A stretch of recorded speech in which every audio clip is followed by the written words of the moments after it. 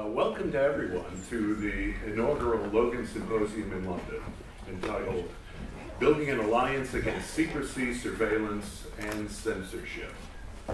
My name is Richard Logan. I'm one of the directors of the Reva and David Logan Foundation. And our foundation has a long and strong commitment to the principles of press freedom and the preservation of individual rights. It is a great honor for us to sponsor this symposium. A gathering of like-minded and courageous people, individuals, both journalists and activists who are here, who every day put their livelihoods and sometimes their very lives on the line. And for what?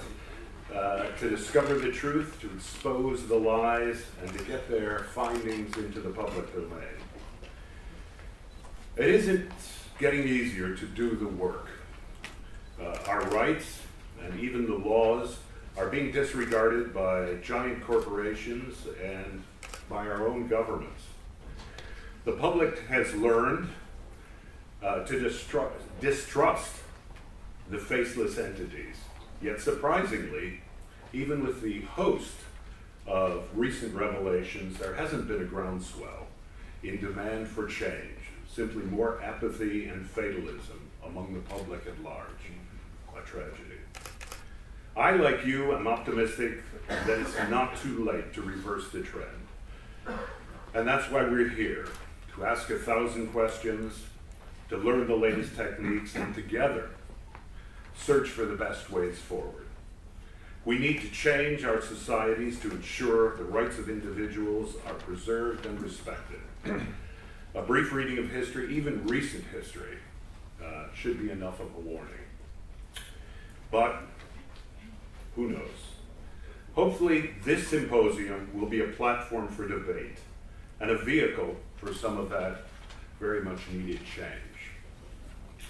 So without further delay, I'd like to introduce you to the young man who is really responsible for this stellar program that follows over the next 3 days. His blurb on the website doesn't really do him justice, nor will I for that matter, except to say that he is exceptionally modest, an actor, a producer, a journalist with an unwavering commitment to the highest standards of journalism and ideals of freedom and justice, a teacher, a man who is known to consume curries that are so hot as to be banned by international treaties.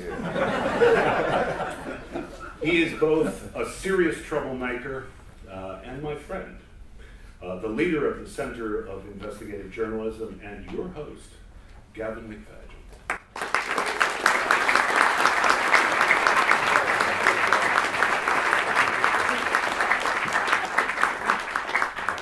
It's very hard to figure out what to say after that. Thank you for that. It's a great pleasure to welcome everyone here. And it's an extraordinary assemblage of people. And there are, as many of you will know, 3 distinct groups here. And we're hoping that given the purpose and the fundament of this meeting, that those 3 will actually function together in interesting and unexpected ways. The 3 groups, of course, are whole groups of investigative reporters and some regular, ordinary reporters who are very welcome, hackers of all kinds from a number of countries, and their friends and supporters and sponsors.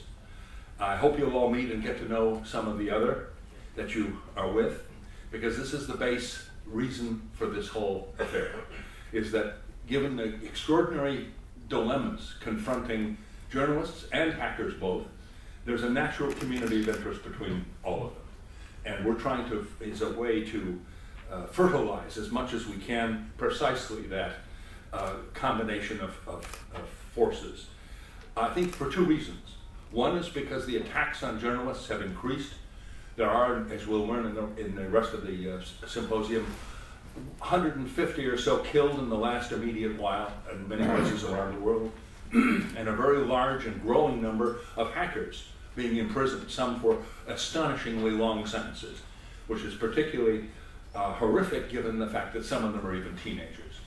And the thing that brought them all together and to which this symposium is dedicated, is the notion that there is a free internet, that there is a free press, and there's a free speech.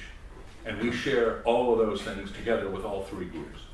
And I think nothing could be more admirable in a way, and worthy of all of your having come here and participated in it.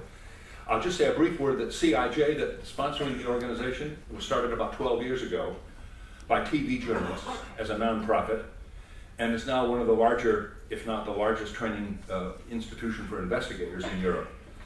We're based at Goldsmiths at the University of London, and we do a lot of basic shoe leather skills, data journalism, FOIA, Freedom of Information Act, for those who don't know it, covert recording, cross-border collaborations, libel, business documents. We do a lot of training in those areas. But we've got two new things that we've decided to do, given the change in temperature that partly justified this meeting. One of them is whistleblowers. We decided that whistleblowers were an endangered commodity. They were people who took enormous risks to tell the truth about things they saw in their workplace, but were not protected. And often the journalists, particularly younger journalists, don't understand the critical necessity of protecting them as sources and protecting what they do, as well as their own work and their own reputations. So we launched, in a way, an initiative which was to provide and build an organization of defense of whistleblowers, which is what we've done. And towards that end, we supply organizational capacity, psychological counselors, because a lot of the people are really damaged in the process of standing up, and legal support, pro bono legal support. And we've raised money from a number of sources to do that, and it's two organizations now exist in Britain, largely as a result of our efforts, to help support these people and to encourage them to stand up. And towards that end, there's going to be some excellent conversation later these days about what goes on in the whistleblowing community.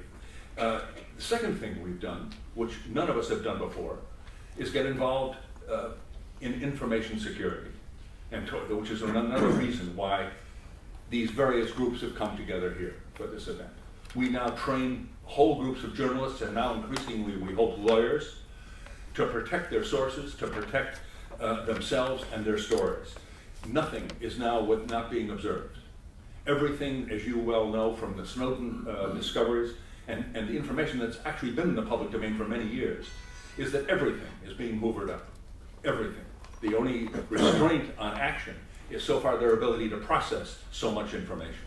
But that'll given the fact that they've just hired 20,000 people, apparently, in this last while, even that will now be being addressed by the NSA and GCHQ. So we now do training sessions all over Britain, trying to teach journalists and lawyers what they can do to protect themselves by altering their means of communication, by taking real cautions and cares. Towards that end, we were really influenced by some extraordinary things that we've seen. One of them is the CCC in Germany, the Chaos Computer Club in Germany, which does a lot of this kind of training, and is a very creative, open marketplace for free ideas about the internet and free ideas about the free press, and more importantly about computer security, how to protect yourself and to protect your family and friends, and most importantly, of course, your sources. And they are invaluable to us in providing an inspiration that enables us to go forward in that way. So we're very interested and in pursuing that very aggressively. And towards that end, we've commissioned a handbook which is available to anybody here, which is very, very recent. It's just been completed in the last weeks. So it's very up to date about how to protect yourself, how to use Tails, how to use Tor and encryption, and all the methods that you need to do and know about, at least some of them, to protect yourselves against the kind of invasive authoritarian surveillance that is now totally commonplace, and to which, sadly, we have to say so many journalists don't seem particularly aware, which is curiously disturbing, given the fact that there's no doubt whatsoever, factually, that that's what's going on.